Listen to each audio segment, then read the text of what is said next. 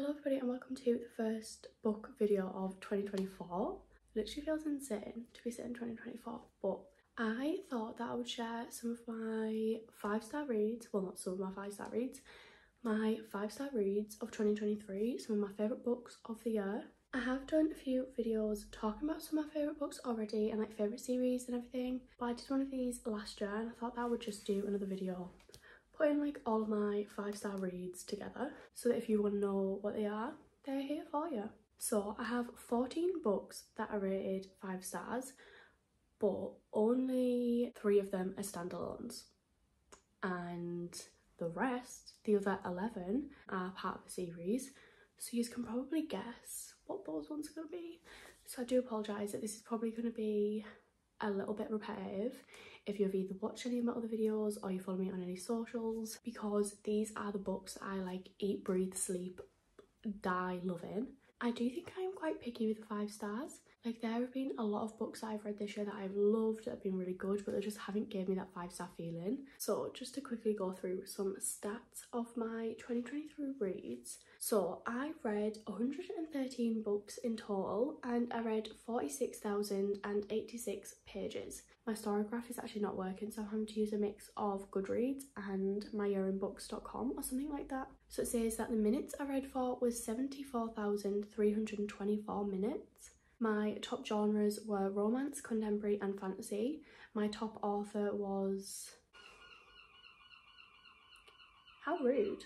My top author was Tara Maffey, I think is how you pronounce it, the author of the Shatter Me series. So anyways, we're just going to get on into it.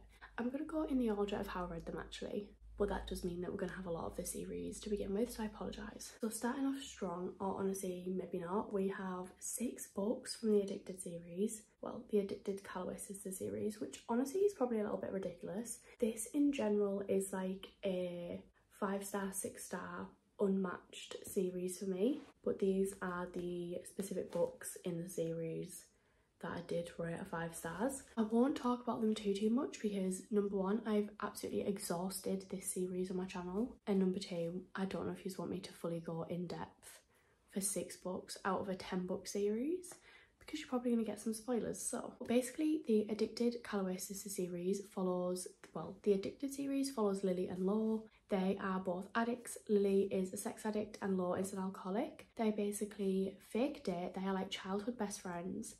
They fake date essentially to cover up each other's addictions from their family and friends, and they enable each other. They are very toxic, and basically as their sort of addiction increases and their fake dating, their fake relationship intensifies, that's when their families get involved. So that is when we see Rose and Daisy, who are Lily's sisters, come into the story, and then we get the sort of Calloway sisters spin-off, if you will. So my first 5 stars of the series was Kiss the Sky, which is Rose and Connor's first book. Rose and Connor are like academic rivals. They are both so incredibly intelligent. They've gone to like prestigious schools.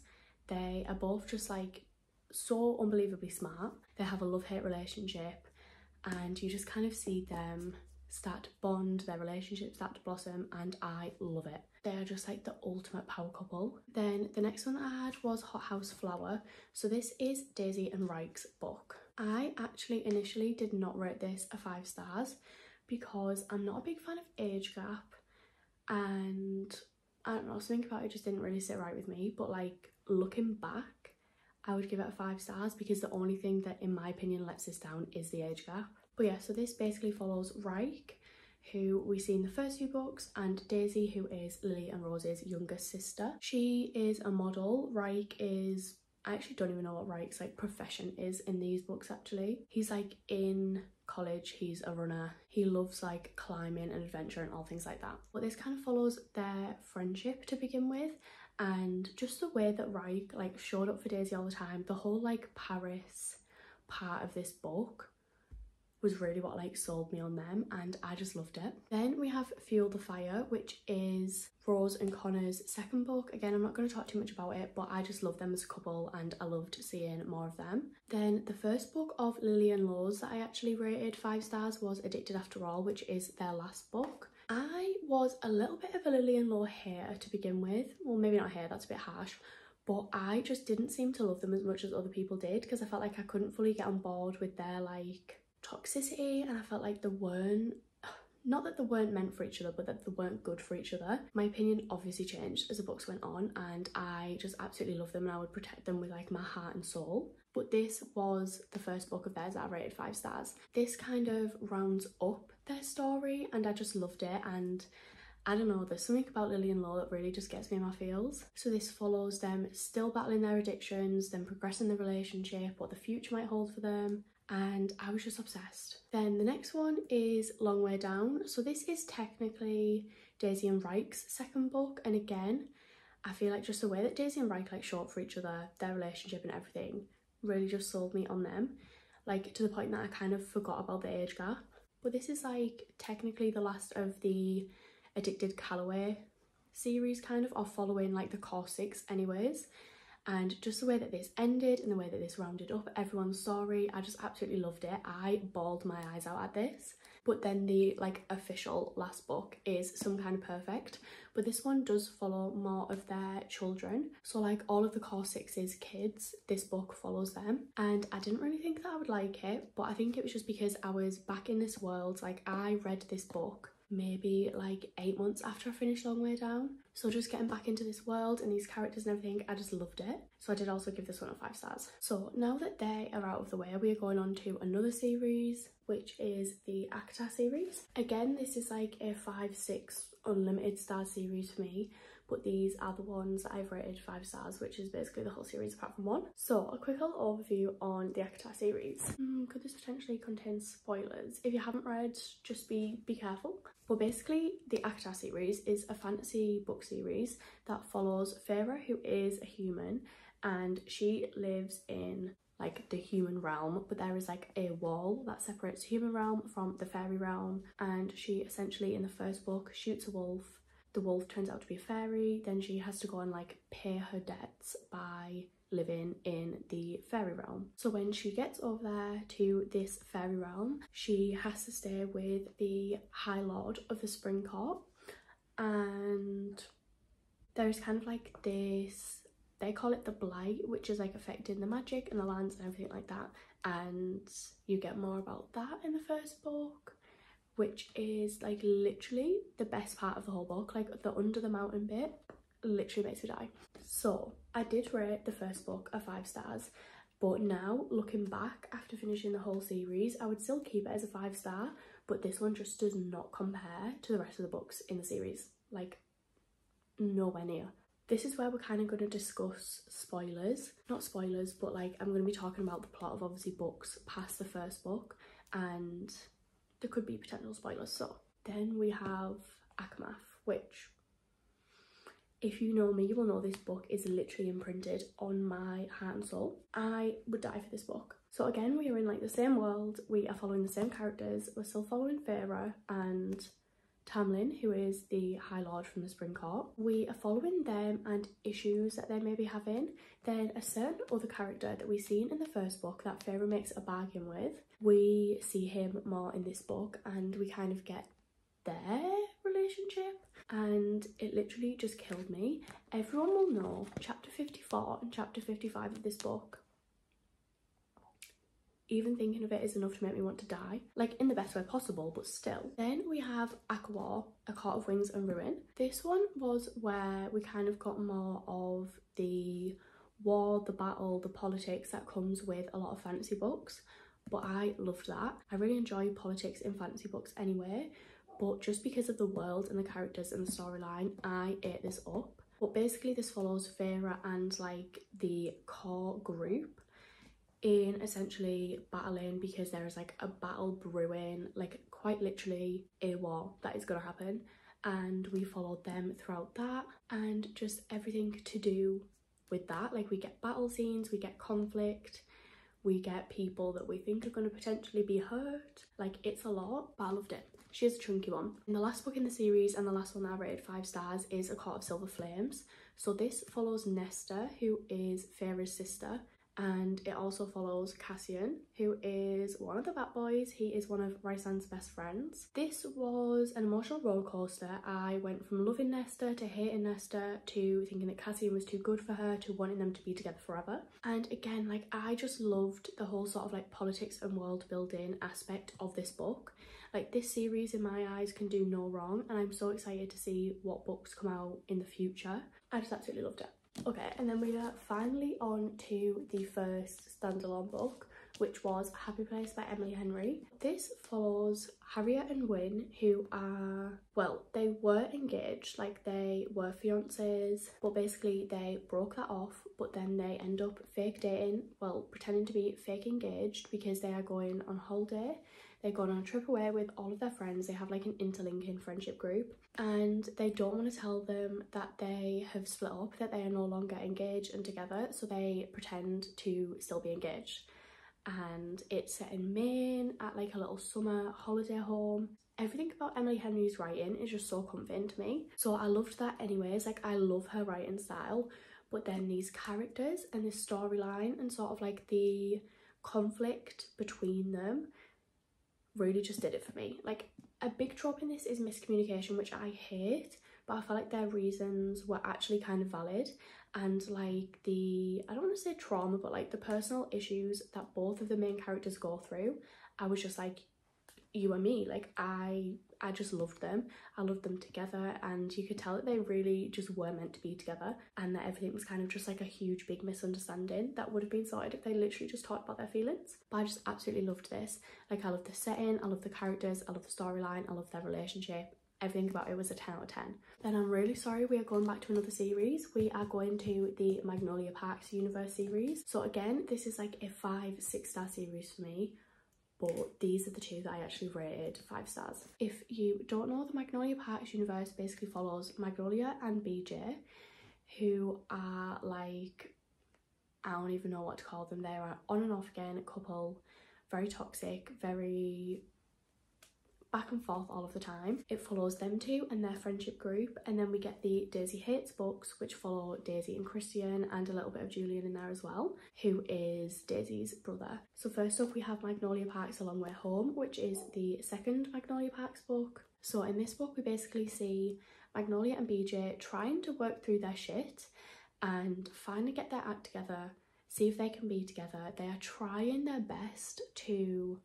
try and be the person that the other one needs, but like I said, it is just so much back and forth. Like, it is infuriating but so heartbreaking at the same time. I feel like in this one we get a lot more emotional maturity from the characters, and you are kind of like convinced that finally they're going to put the shit aside and they're finally going to get together and just work through it and actually commit to each other, rather than being scared and running off and doing everything else but just telling each other that they love each other. But of course, with Jessa Hastings, nothing is ever that simple, and we get hit with the wildest, most out-of-pocket ending to a book ever, and it's just a lot. Then we have Daisy Hates 2, The Great Undoing, which is the 4th book in the series. This is the last one up to now. There is obviously book number 5, the last Magnolia Parks book, coming out in February, which I literally cannot wait for. But anyways, going back to this.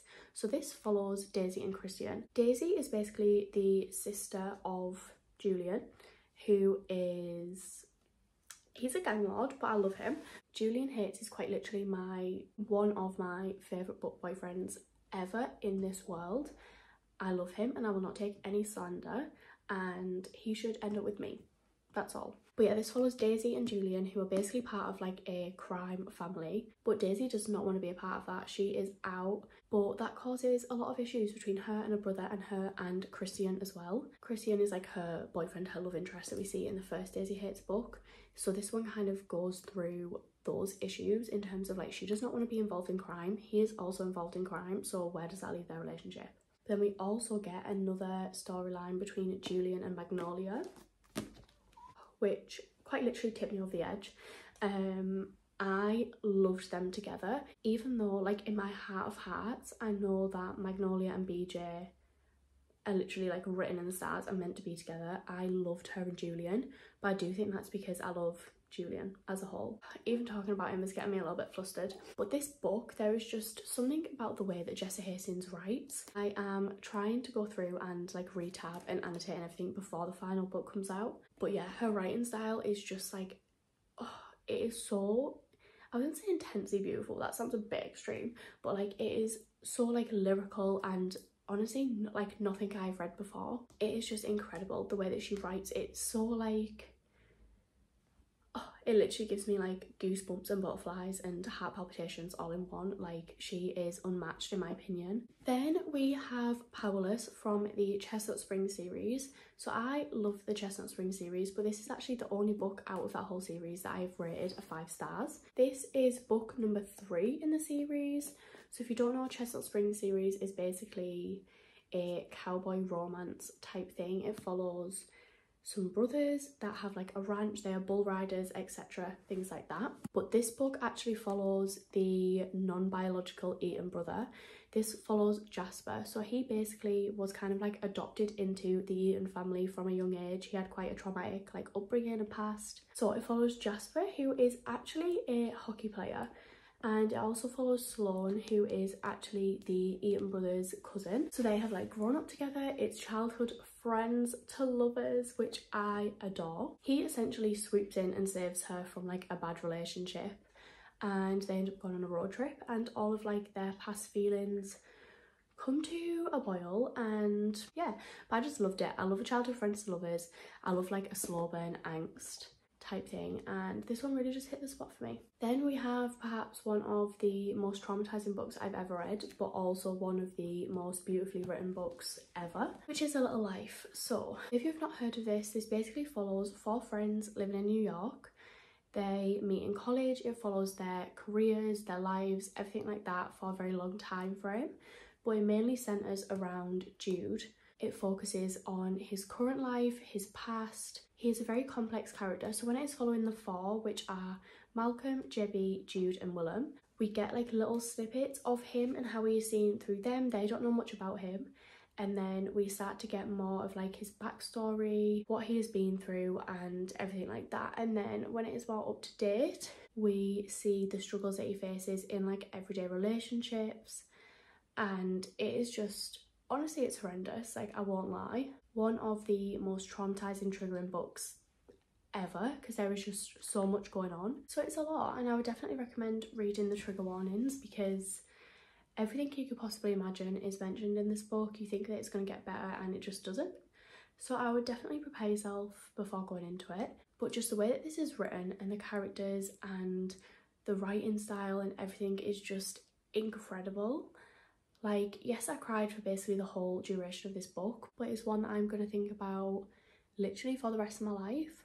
And it felt so real to me. Like, it literally felt like I was looking through a window at the characters' lives rather than reading words on a page. And that is like something that doesn't happen all that often, and it was incredible, although slightly traumatizing. Then the last one that I have is Powerless by Lauren Roberts.